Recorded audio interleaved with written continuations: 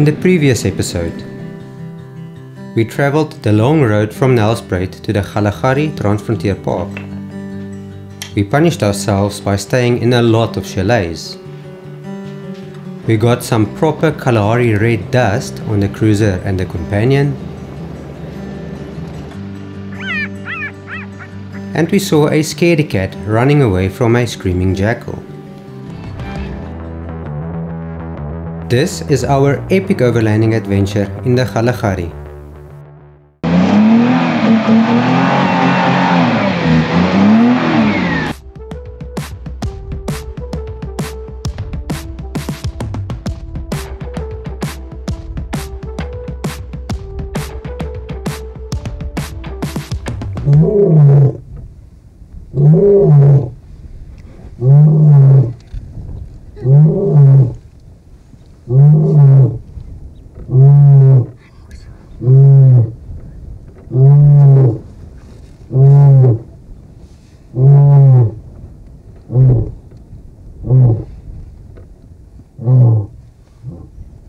In this episode, we visit the Auchterlonie Museum.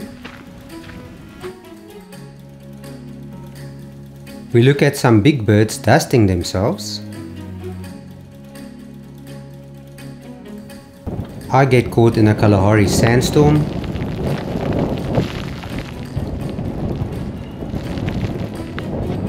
And we find some cats slapping each other silly.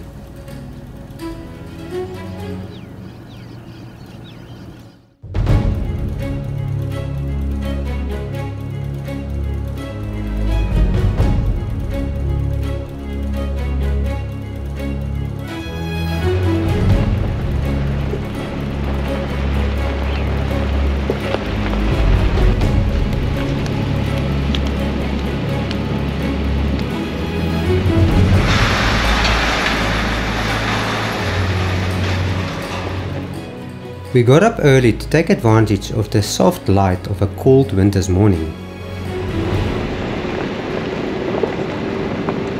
The South African side of the Kgalagadi runs mainly along two dried up riverbeds, namely the Nossob and the Nossob riverbed. So on your game drives you can either take the route along the Nossob riverbed or the route along the Nossob riverbed. This specific morning we took the route along the Nossob, and it definitely was the right choice.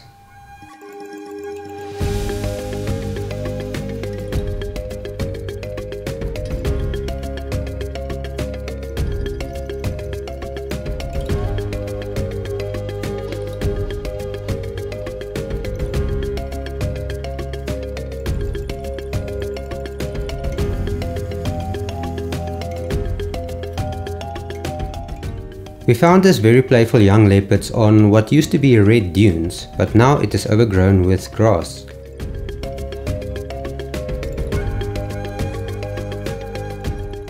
It was a fantastic sighting, a bit difficult to see the well camouflaged leopards at times, but definitely still an amazing sighting to witness. Leopard sightings is always fantastic.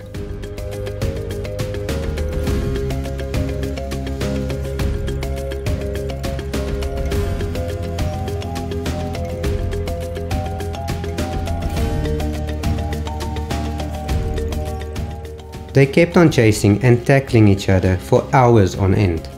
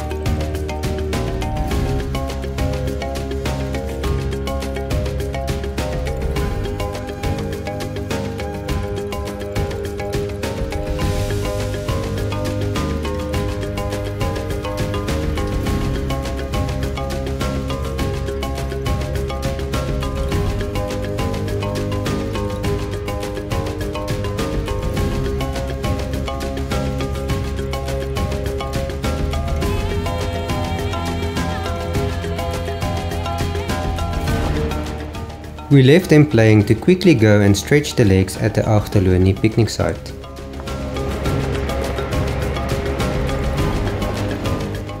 At the Auchterlonie picnic site you can find the Auchterlonie Museum. It is an old stone-walled and grass-thatched house that was built during the First World War to watch over a borehole that was drilled for troops advancing into the now Namibia, as it was near the border. After the war it was used as a farmhouse, but only a few families were prepared to settle on these harsh environment farms. In 1931, the Minister of Lands proclaimed the area a national park, and today it is known as the Auchterlonie Museum, still displaying some of the original furniture used in those days. There are so many stories about the real history of the Auchterlonie area. This is just a short version of how we understand it.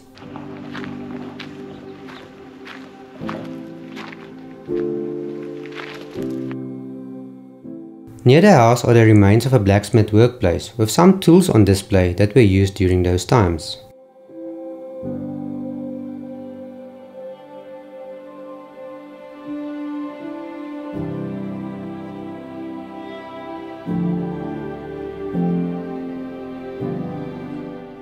There is also some remains of an outside cooking area. The entire site or the area gives a perfect view over the Nossob river and the nearby Auchterlonie waterhole. From here you can very clearly see why leopards, lions and other predators return to the higher dune areas. You have a clear view for miles on end. It also displays the well that was dug by hand. Be very careful though, as in the dry season, bees are very active in this area.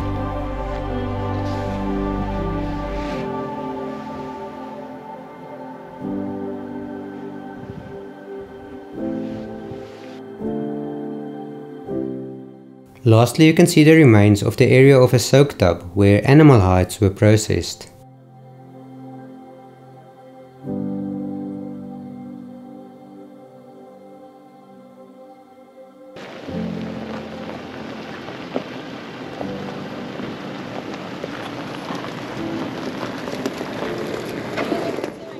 We quickly prepared our breakfast to go and returned to the Leopard close by.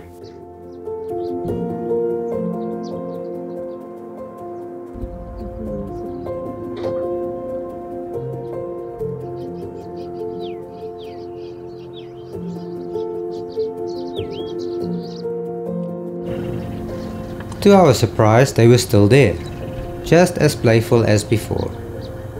Apparently we just missed them catching a squirrel.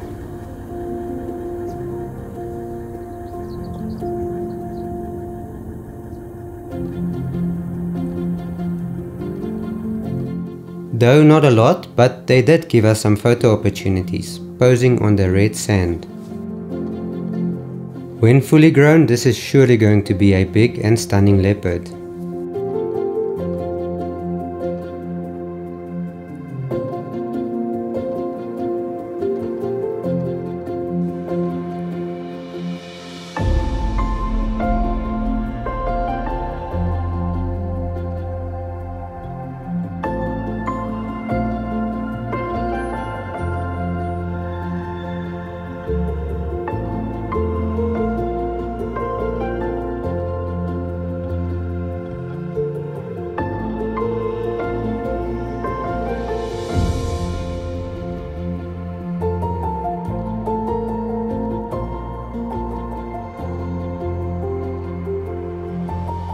They had us speechless for most of the morning. We just soaked up this spectacular sighting.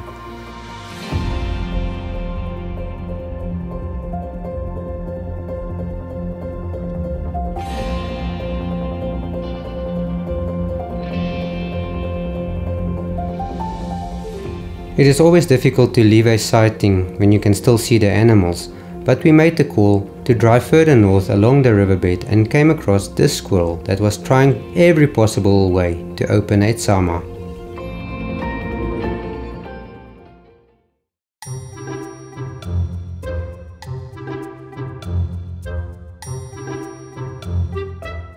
Sama melons are devoured by almost all the animals in the vast areas of the Kalahari.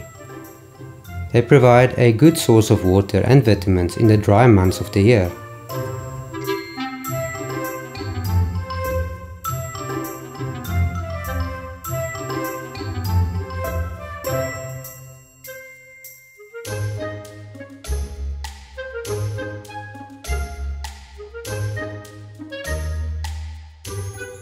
This guy knew what was inside, but just could not get to it.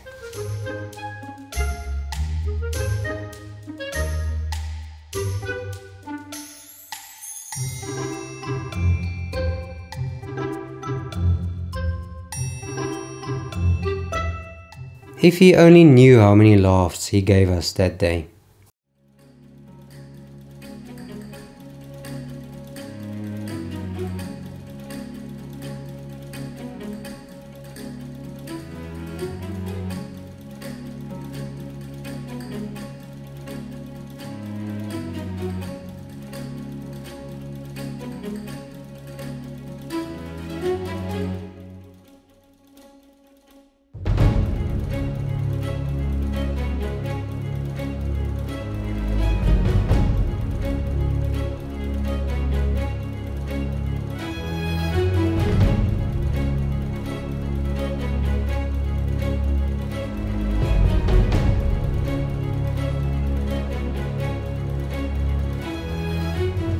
The Auchterlonie River Road has the most stunning bird life, especially raptors.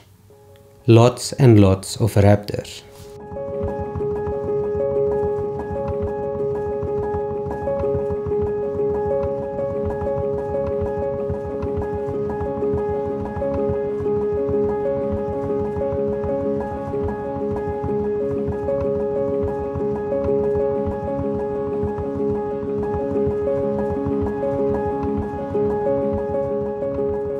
For nearly 2 hours, every second sighting we had was a raptor feeding on something.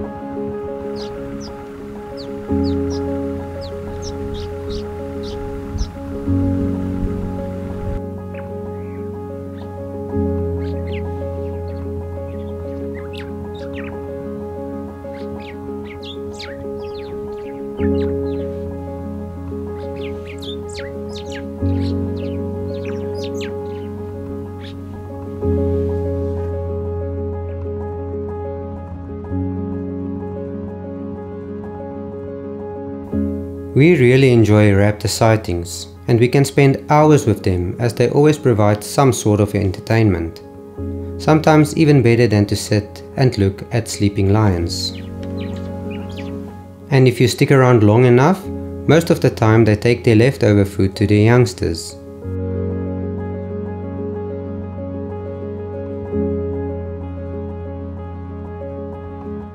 It was amazing to see how and what these raptors feed on.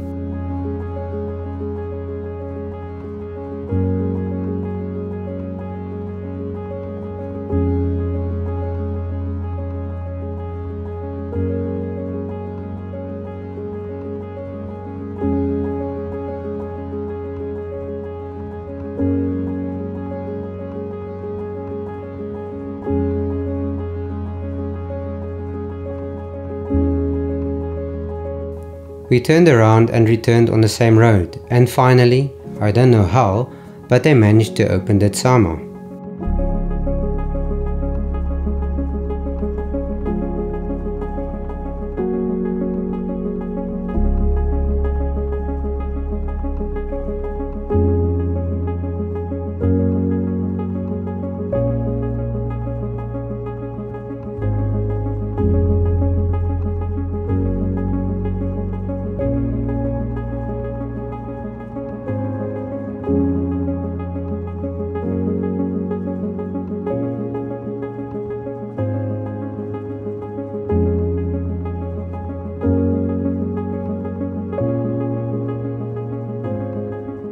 There is a dune road linking the two dried up riverbed roads.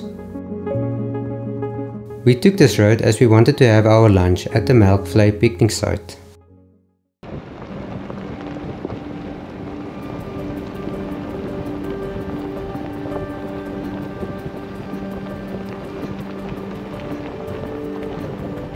This picnic site is famous for having plenty of leopard visitors in the past. So, as with any wildlife area, always be on alert when getting out of your vehicle.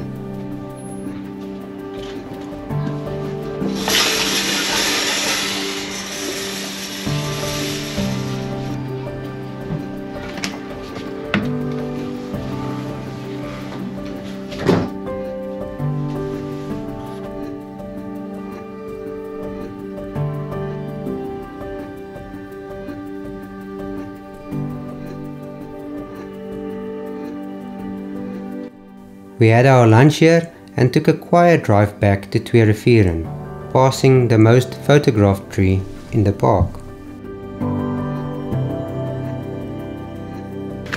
I'm taking a walk here to the height at Tweerivieren.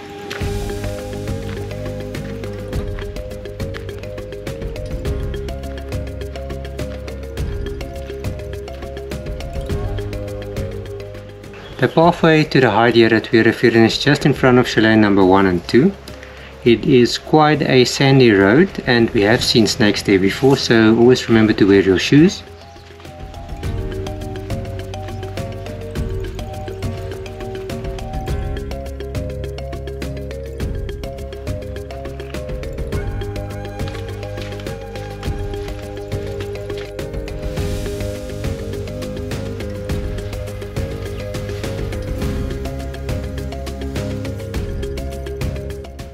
The waterhole at the height at Tweerivieren is not as busy and does not get as many visitors as say the height at Nossob. But if you don't feel like driving the entire day, it still is a fantastic place to be close to nature. The corrugations definitely takes a toll on your vehicle, as somehow it rattled so bad that a bolt keeping the canopy attached to the cruiser completely broke off. And believe me when I say it is not fun doing repairs on a windy Kalahari day. So to get away from the wind, instead of sitting in the chalet, we took a chilled afternoon drive.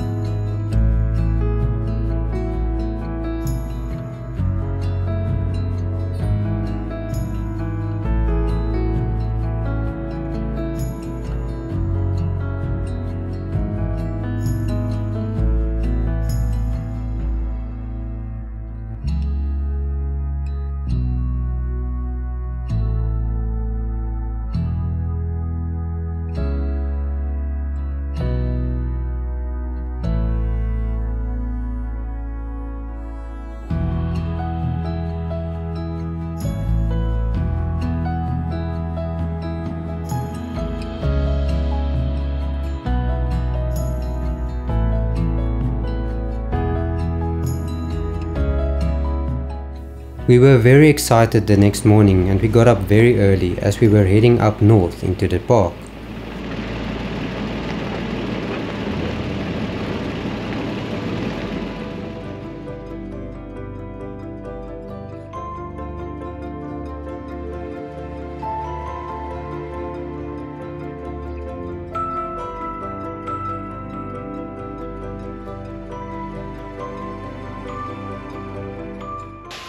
So we're on our way to Nossob. It's been a very cold morning and the sightings has not been what we wanted it to be. But anyway, we are here at Melkvlei. I'm making a quick stop for breakfast and then we're off again to Nossob.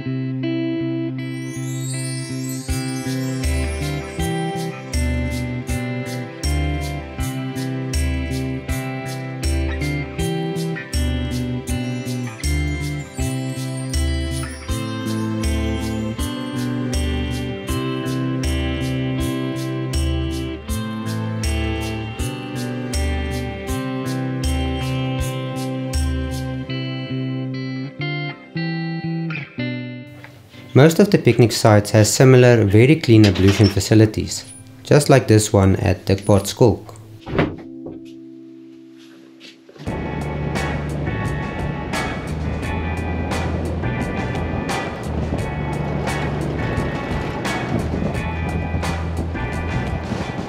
So we have finally made it to Nossob camp. Been a very long drive, but we are here.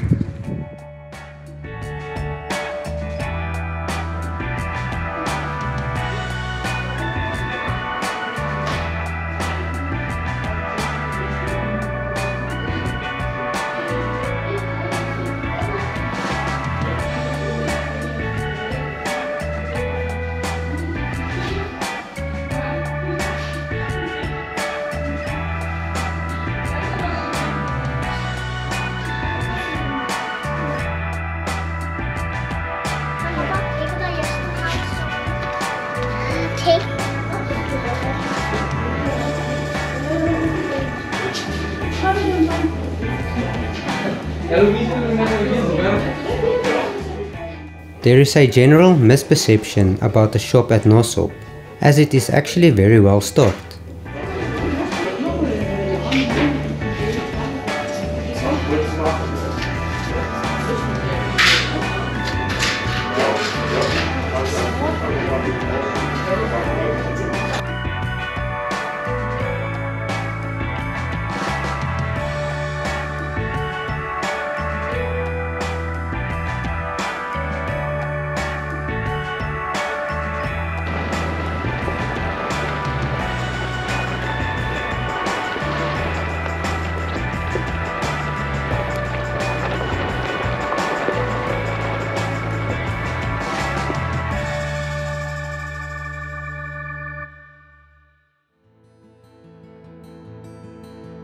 At last, it was time to do some proper camping.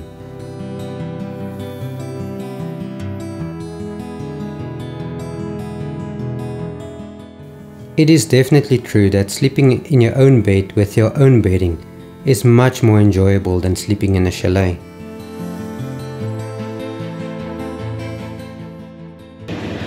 So we just finished setting up camp. Now it is time to go for our first afternoon drive here at Nossob. Let's aim high and hope for lions and leopards, eh? And aiming high surely paid off. In the next episode, we find some furry young lion cubs,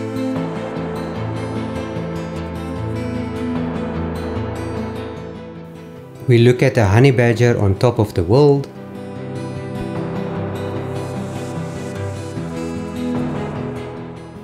a leopard tries her best to hide from us, and we make a noise as the sun is rising.